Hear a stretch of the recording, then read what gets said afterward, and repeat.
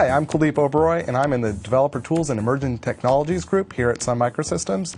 And joining me here today is Kelly O'Hare, an engineer in the core JDK group. Welcome, Kelly. So tell me a little bit more about what you do here at Sun. Right now I'm actually involved in the helping with the OpenJDK launch and the build process that we use to build the JDK, which builds on 8 platforms, and 4 of those are Solaris. And how do you use Sun Studio as part of that? Well, Sun Studio's primary in the 4 Solaris platforms. We build for x86, AMD 64, Spark v9, and it's just an integral part of our build. Most of the hotspot team actually is the hotspot VM itself is C++, and that team is very heavily involved in terms of using DBX and Sun Studio 11. Many of the features within Sun Studio, great. Yes. So you mentioned OpenJDK. Can you tell me a little bit more about? Is it open sourced? 2 parts of the JDK is now open source: the Java C compiler, which is written in Java, and also the hotspot VM is available on the OpenJDK site.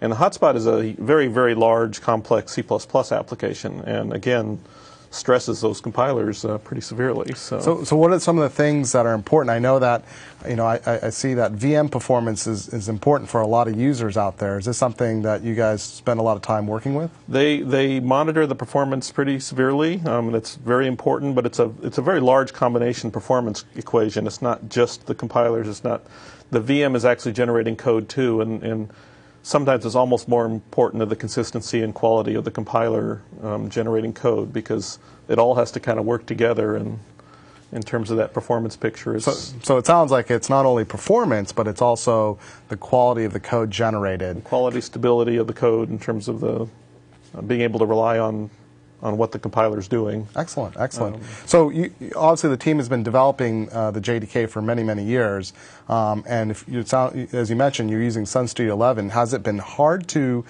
keep up with the latest Sun Studio version? The conversion from Sun Studio 10 to 11 was trivial. I don't think we actually used Sun Studio 9. They stayed with Sun Studio 8 for a long time, partially because it was stable and it worked fine. And I think they converted to 10, when we went to the AMD 64 architecture.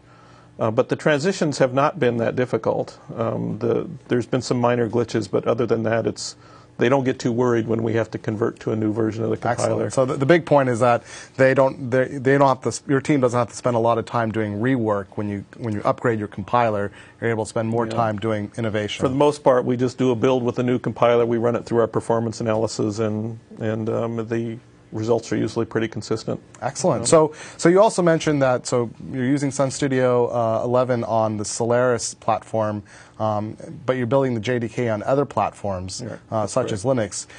With the new version of Sun Studio 12 that's coming out that's fully supporting Linux, is that something the team's looking to use for their Linux builds? I certainly, I think the team is probably, which might be interesting, one of the most interesting things they would like to do is actually be able to use DBX. And I know they can use DBX on Linux with even GCC-built applications, but they are heavily addicted to the quality of the debugger.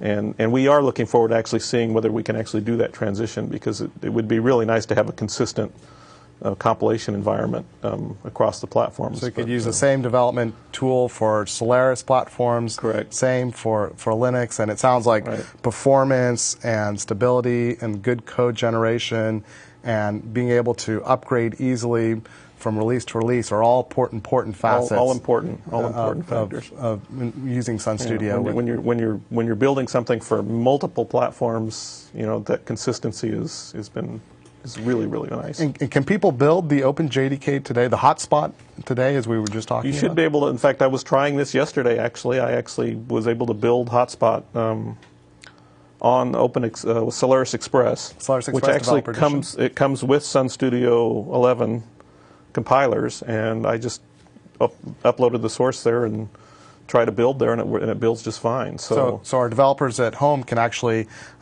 get Solaris Express Developer Edition. Comes with Sun Studio 11. They can go to the site, grab the hotspot code, and build right away. Right. And they can plop that built VM into a JDK and actually play around and develop or change things. Excellent. That's great. Which is what we want to do. Thank you for your time today, Kelly. Oh, no problem. So it sounds like you guys are using Sun Studio across the Solaris platform, looking at using it on the Linux platform going forward, and you're pretty happy with it. Yes, we're very pleased with it. Excellent. Well, thank you. That's it for today. It sounds like Sun Studio 11 and the OpenJDK project work well together. So if you want more information, go to openjdk.dev.java.net to get to the OpenJDK code, and you can always go to Sun Developer Network, developers.sun.com, to get Sun Studio 11 free and unrestricted. Thanks, and that's it for this time.